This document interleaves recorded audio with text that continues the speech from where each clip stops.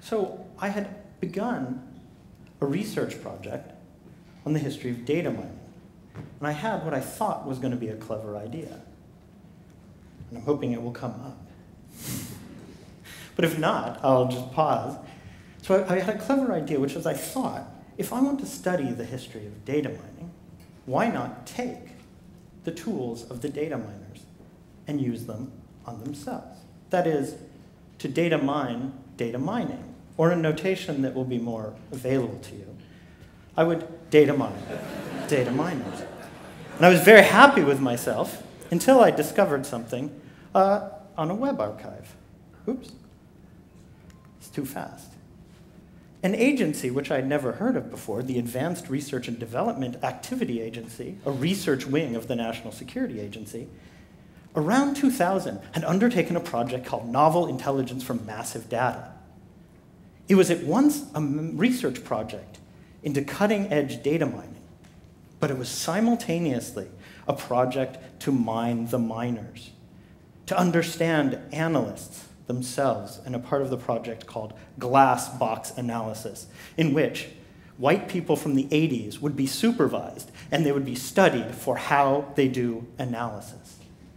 In other words, I found myself in the position of data mining people who are data mining, or again, in notation, you know.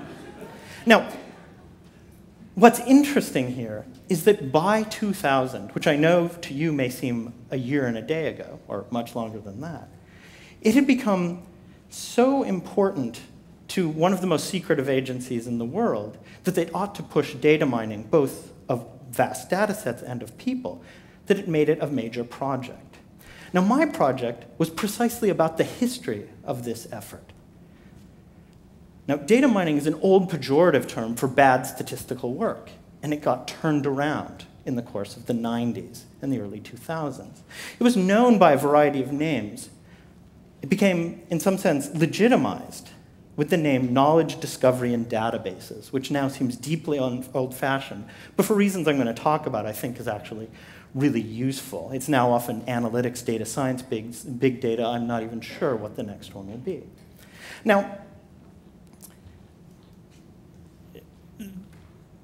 to understand the emergence of data science is to understand a critique of several disciplines of themselves.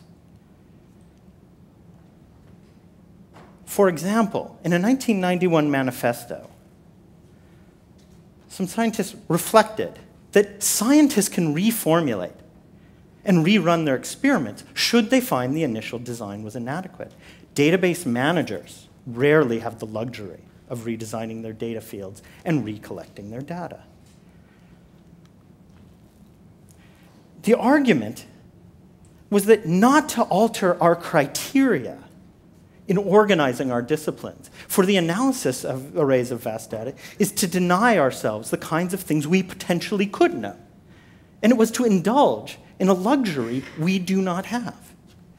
It was a challenge, in other words, to what were some of the values of different academic communities: machine learning, academic statistics, database practitioners, and indeed, people in the intelligence community. Now, data mining had been pejorative. In 1972, it was denounced in an article called Alchemy in the Behavioral Sciences. But now it was becoming the name for a new movement.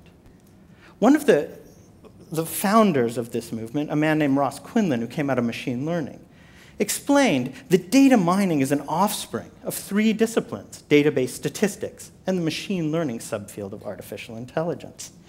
And indeed, if one begins to look at the field, that is precisely true. To understand what is called data mining in textbooks or in classes is to see a series of algorithms and practices that emerge in database studies, in machine learning, and in statistics itself.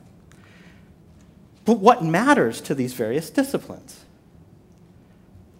Well, I thought, let us try some of these things. Indeed, let's do some unsupervised learning, as the machine learning people call it. And so I began looking at the journals as they existed in the middle of the 90s when this movement began picking up steam. In the journal of, for example, of database analysis, you found that the concerns were cost, information, database, query, but memory and performance. A concern was scale. In machine learning, it was quite otherwise. The concern was algorithms, learning, bias, not scale. The history I was beginning to tell was about how to bridge these two things, what was gained and what was lost. From machine learning came an important notion, an important sense that something hadn't gone right in artificial intelligence, something hadn't gone right in expert knowledge, in expert systems. It was called the knowledge acquisition bottleneck. The idea was that when you asked experts about their knowledge, they weren't very good in telling you. So instead of doing that, one ought to come with methods that would understand quantitatively why they do the kind of classifying they do. And from the database community came an insistence on what it meant to do things at scale. So in a paper that's perhaps of minor significance, but it captures exactly what was significant here, the authors complain that approaches in machine language and statistics do not adequately consider the case that the data set can be too large to fit in main memory.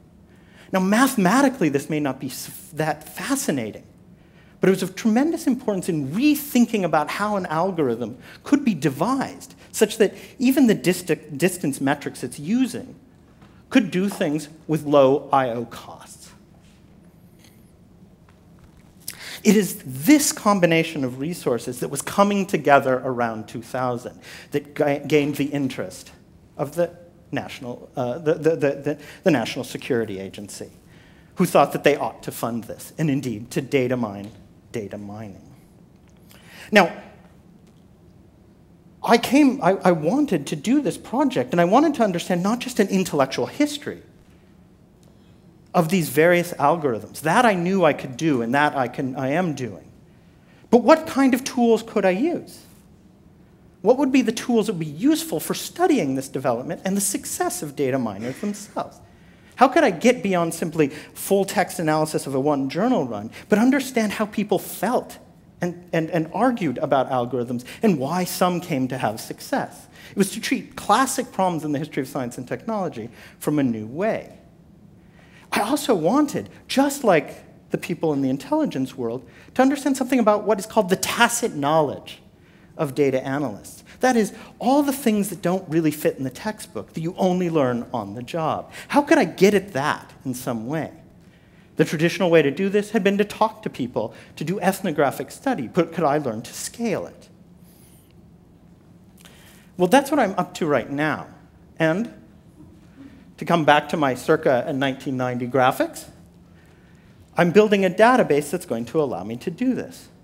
And what I need to do this is a suite of technologies to automatically extract evidence from vast amounts of unstructured textual data and then discover relationships among those extracted facts. These technologies exist in profusion and they're at the heart of a movement of the digital humanities. But in doing my history, I couldn't be unconscious of where they came from. And indeed, my quotation comes from another government project from exactly the same moment, a large project called Evidence Extraction and Linked Discovery, whose objective was precisely to look at unstructured data and to provide links between them in an automatic way. Not from my perspective of studying data mining, but to provide, quote, advance warning of potential terrorist activities. This research project from DARPA has been enormously productive in driving these fields. I don't know how productive it's been in the world of terrorism, but it's been enormously productive, and it's the heart of many of the tools in the new forms of the digital humanities, though few people are aware of this. It was part of the ill-fated effort called total information awareness, which, in a massive lack of irony, included this symbol with an eye looking upon the world. It was rapidly closed in public view and moved into the shadowy world of the spooks. But it still existed, and many of the tools that were important for it existed. So I found myself in this peculiar state a state that was at once lovely to my conflicted postmodernist / recursive mathematician self, that I was, I was data mining, data mining, data mining, data mining. That is a fourfold recursion. Now, the thing that really surprised me when I began looking at this government effort, which I had remembered, is that it was deeply conscious that this was not, that data mining wasn't going to be something that simply looked at large amounts of data, but it was to be a social project of many people looking at large amounts of data. It was a project that was deeply conscious of groups of analysts working together. It was a project that was worried about how could the government optimize collaboration among analysts. And it made me think of what I thought of what was some of the best work in data mining at the end of the last century. A computational statistician, Peter Huber, wrote that data mining is not one of replacing human ingenuity by machine intelligence, but rather assisting human ingenuity by all conceivable tools, to do what he called an improvisation of search tools that would keep track of the progress of an analysis. It is there, a human-centered form of data analysis, that seemed to me the most rich way to understand these remarkable tools that have now infused our lives, and the way that would help me think ahead to what it meant about some of the richest analytical tools we have being heavily funded by the government, and yet potentially profoundly liberatory. Thank you.